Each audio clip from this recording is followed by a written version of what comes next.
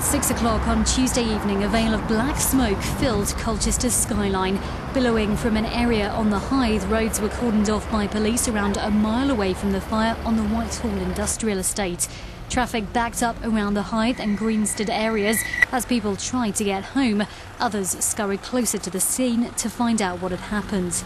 The air became thicker as you got closer to the scene of the fire on Commerce Way.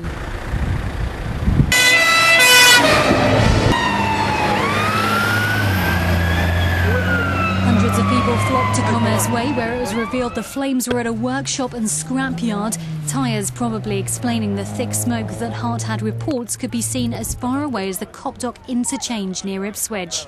8 Essex fire crews and an aerial ladder were on the scene, working in conditions close to the smoke that choked the lungs. Hart also witnessed an ambulance head to the scene and leave, sirens going, suggesting there were injuries at the site of this scrapyard.